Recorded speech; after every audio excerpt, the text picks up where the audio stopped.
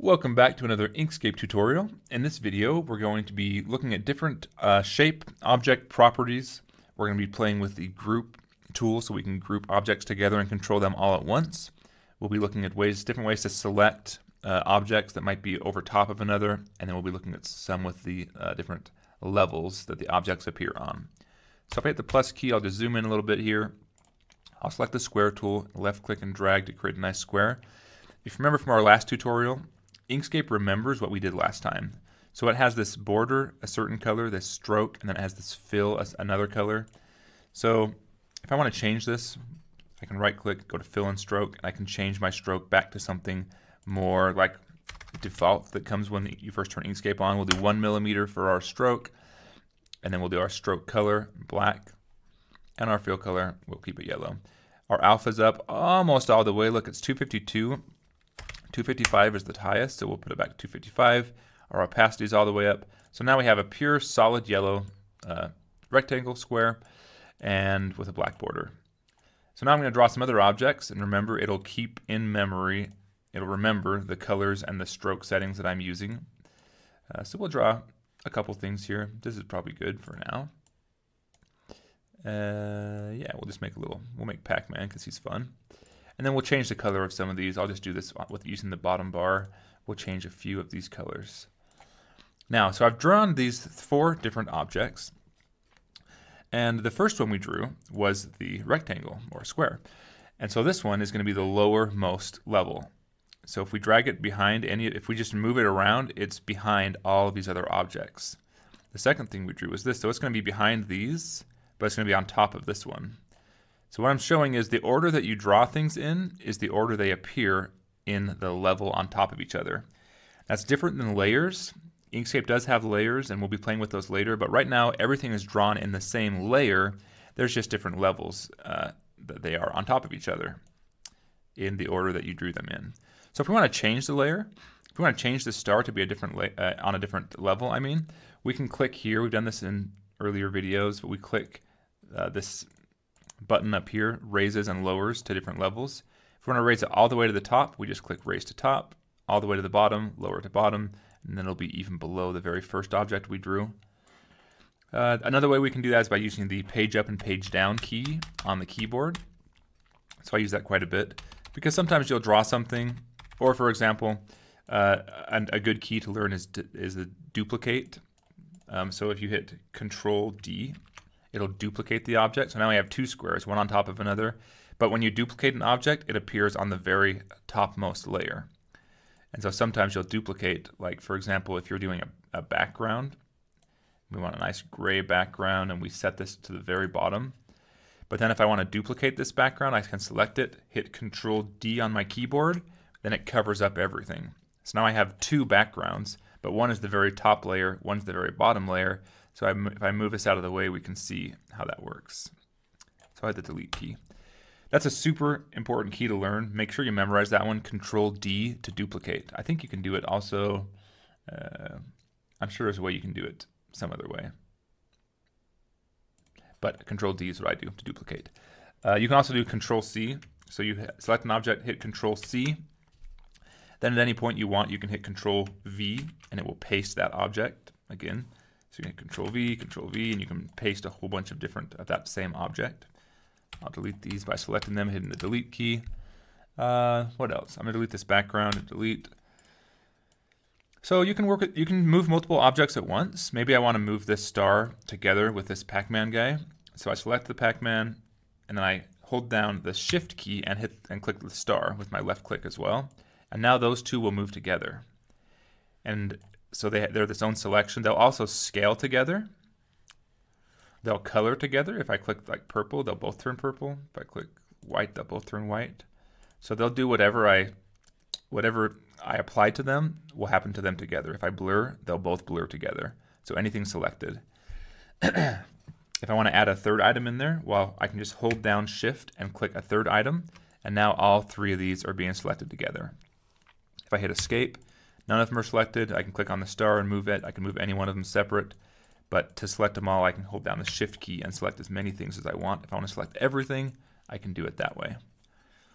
Another way to do that is just to use your selection window. So left click and drag, and anything within this selection window will become selected.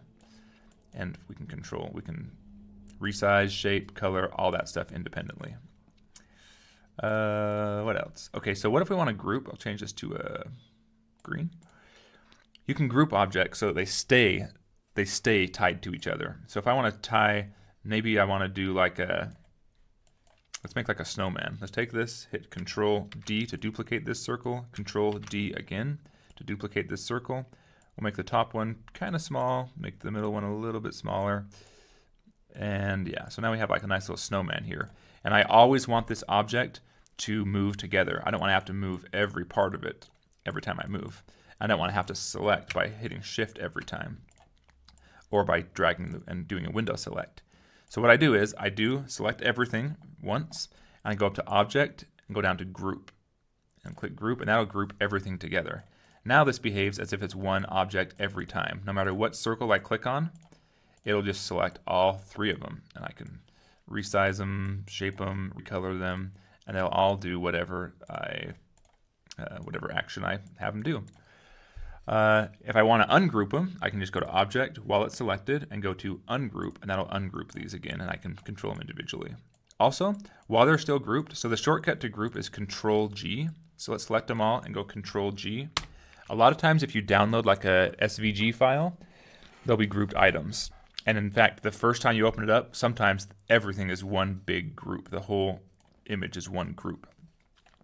And you can have groups within groups too.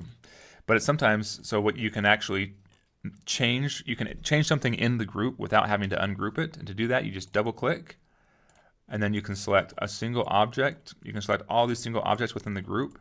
And then when you hit Escape and click on it again, it stays as just the group. So it's still grouped together. We didn't have to ungroup to make that change. Learning to use groups is important. You're going to use groups in Inkscape. Groups are super important.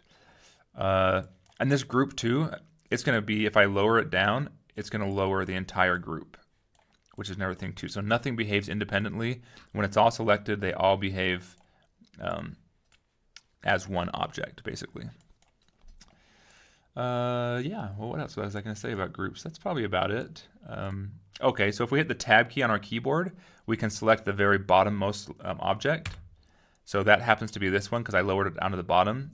While that's selected, if I hit the Tab key again, it'll cycle through every object, starting from the lowermost to the uppermost object.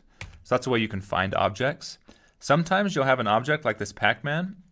Maybe we want to create like a nice thing like this, like a box with Pac-Man on top of it. But Pac-Man might be on the bottom level.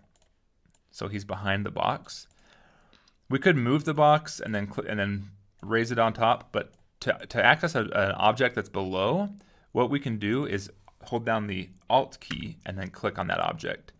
So the first time we click, it'll select the foremost object. The second time we click, it'll select the object behind, and then we can see. Oh, and actually, if we want to drag it, if we want to move it from that point, we have to keep holding the Alt key. So right now, if I hold down Alt and click, it'll select the Pac-Man, and then while still holding Alt, I left click and drag, and I can drag him out. Okay. That's something you should probably practice, because a lot of times you will have an object that'll be hidden behind something, and you'll want to be able to click on it, and you just, for whatever reason, you won't be able to. There'll be too much stuff in the way, and you won't be able to click on it. So just hold the Alt, and you can toggle through clicking any item that's behind there. So I'm just holding Alt while keeping clicking, and it's selecting every object through the layer. Or like I said, if you don't have too many to go through, you can hit the Control key until you find the one you want. And then like the Pac-Man selected right now, I can tell because of the size of the selection box, then I can raise it up by clicking the level up key or by doing page up and page down. Yeah. I think that's all I want to show you in this video. Play with all that, because this is the basic building blocks, the basic tools you'll need to use when making anything in Inkscape. Is just learning how to control these objects and move them around one with another, selecting them, learning how to duplicate. So we can duplicate this one. If I hit Ctrl D right now, it duplicates this group, and now it's still grouped. So you can really start to get crazy. If I select all this stuff, hit Ctrl G, now I have another group here, then Ctrl D, and duplicate these a couple times, then all of a sudden we've got all kinds of different objects, different groups. And yeah, if I want to hit shift and select a few of them, we can move these around, resize them. So play with it. Just do what I was doing just there. Play with it, get familiar with it, and then move on to the next tutorial. Appreciate you watching. Catch you in the next one.